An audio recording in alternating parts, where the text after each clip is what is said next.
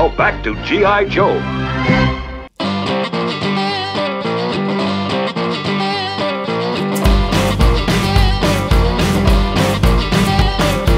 Hi guys, hello gorgeous.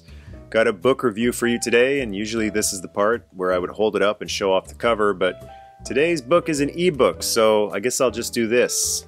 It's The World's Most Dangerous Man by Buzz Dixon, and if you're a Joe fan, here's why you're going to want to read this book.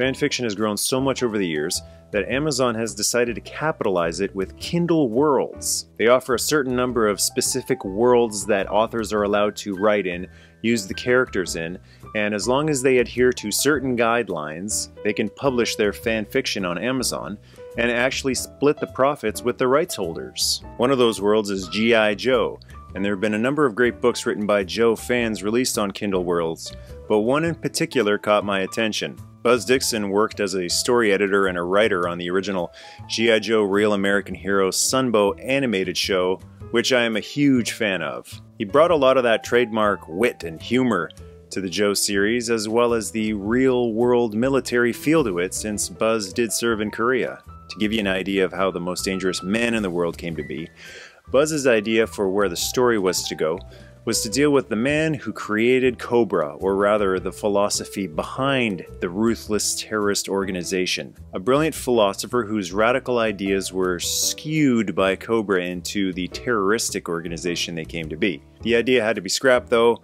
when Hasbro requested Dixon incorporate Serpentor, the Cobra Emperor, into the story, as well as the organization behind him, Cobra-La, which was featured in the G.I. Joe movie. The idea for the most dangerous man in the world was shelved for a couple of decades until Kindle Worlds came along and Buzz had his chance to share his G.I. Joe story his way with the rest of the world.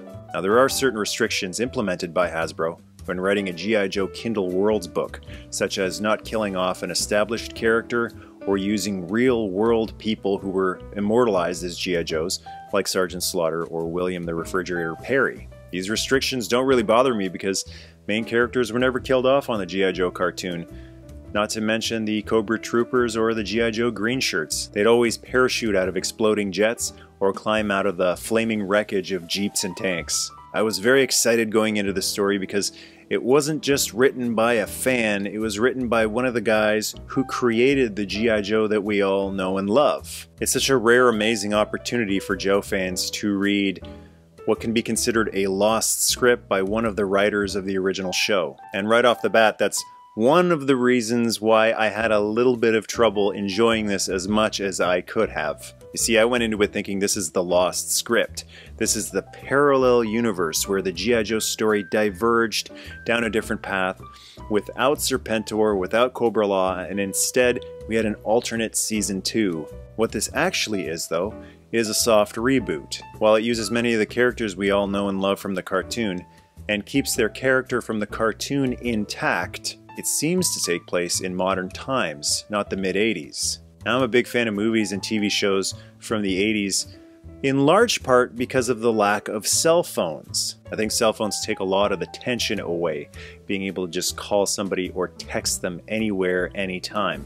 And I'm not a fan of when some of the Joes text each other during an undercover mission.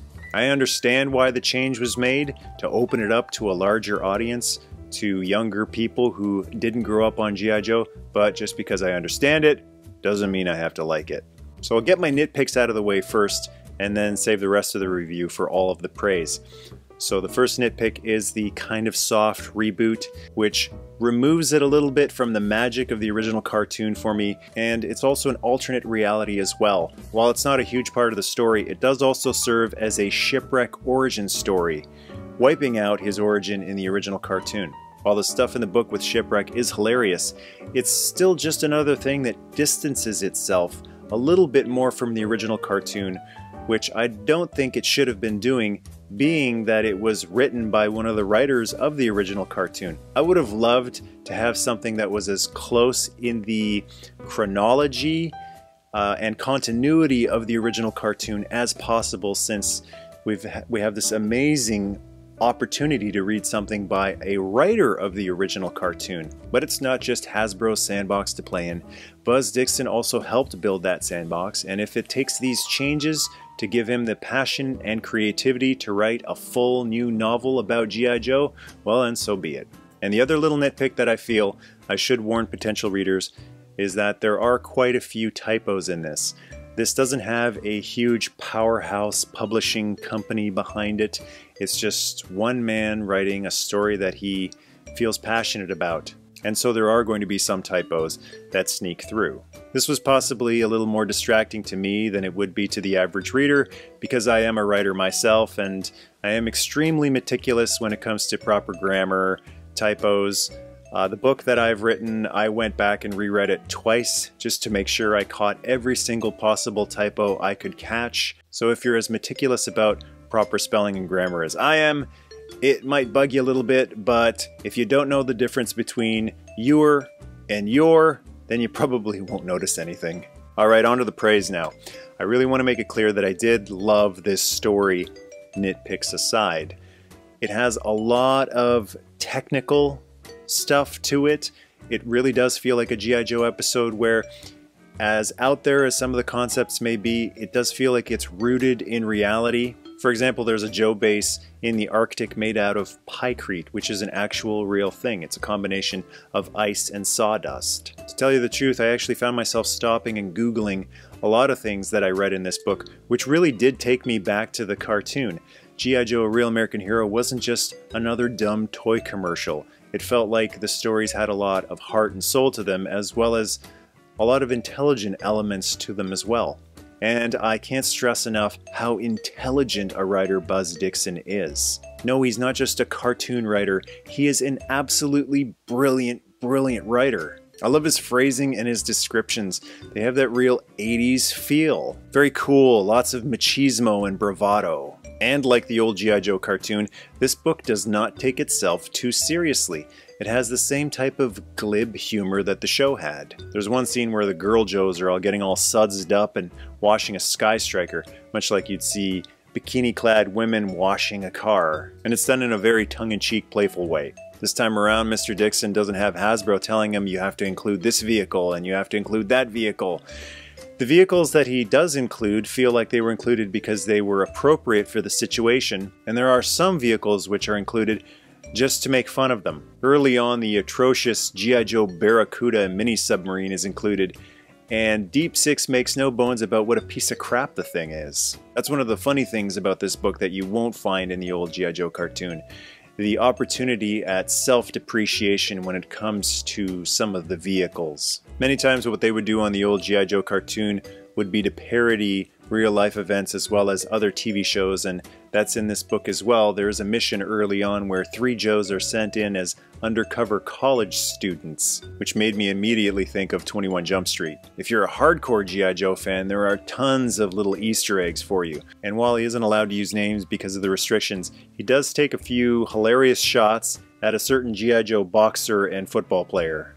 Sometimes Mr. Dixon will use not a code name, but the file name of a character, which sounds like it might be a G.I. Joe, so I would again stop, I would Google the name and find out, oh, that's actually Colonel Courage or Airwave. These obscure little background characters who just get a moment to shine. And shine is what many of the characters in this book do. One in particular for me was Lifeline, the conscientious objector G.I. Joe medic. If you've seen Mel Gibson's recent film Hacksaw Ridge, Andrew Garfield's character is basically Lifeline from G.I. Joe, a medic caught in a war who refuses to carry a gun and wants to just help both sides. While on the cartoon, Lifeline was sometimes looked at by the other Joes as a wimp or an imbecile, he really gets his chance to shine in this book as the key to unlocking the philosophy behind Cobra.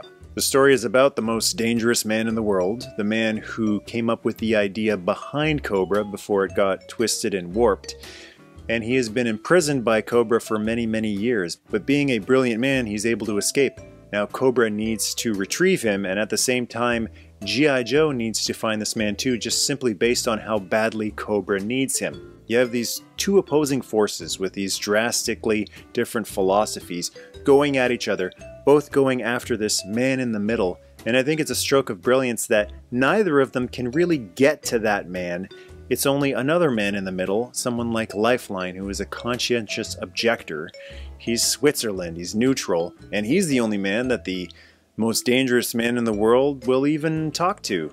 The book does have a lot of humor in it, and it has a lot of great action too, but that's not what it's all about. The core of the story is the philosophy behind Cobra. It's something that the author dangles over top of you for quite some time and builds and builds and builds. And while I was reading this book, I took quite a while to do it because I really wanted to savor it. I was really enjoying it, and I didn't want to power through it in just a couple of days. As I was making my way through it, I started to become a little bit concerned that the payoff wasn't going to meet the hype.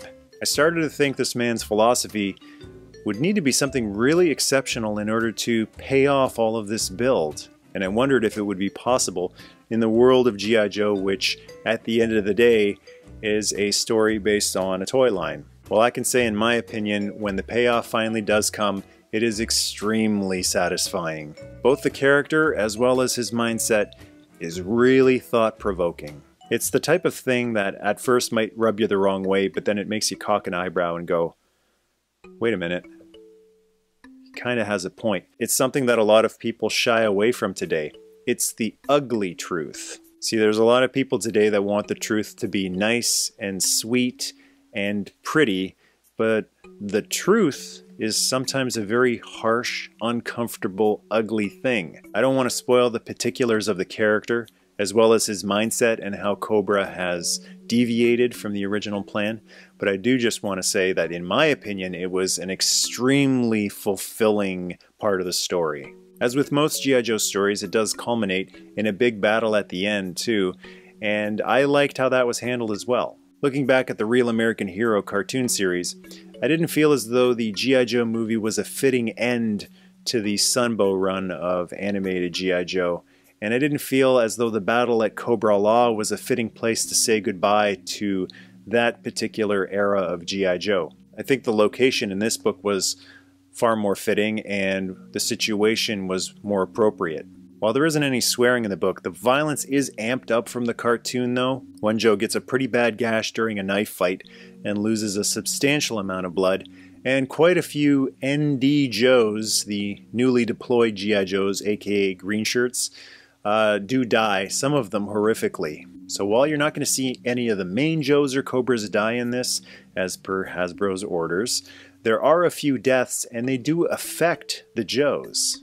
So there is quite a bit more gravitas in this than was allowed in the original Real American Hero cartoon. The book doesn't have a definitive ending either. It's kind of open-ended, so it feels as though there might be a possibility of a continuation of this story if Mr. Dixon is so inclined. Even though this isn't a continuation of the original Real American Hero world that I thought it was going to be, I would love to see a continuation of this new soft rebooted G.I. Joe world that Buzz has created. It's got great action, great humor, the characters are fantastic, there's a lot of heart and soul, and one part in particular literally had me chuckling out loud when Shipwreck gets his code name. So if you're a huge Joe fan like me, head over to Amazon.com and pick up The Most Dangerous Man in the World by Buzz Dixon. It is a love letter from one of the creators of G.I. Joe, A Real American Hero, to Joe fans all around the world. Leave a comment below, and to join the tribe, hit subscribe. Nerd Namaste.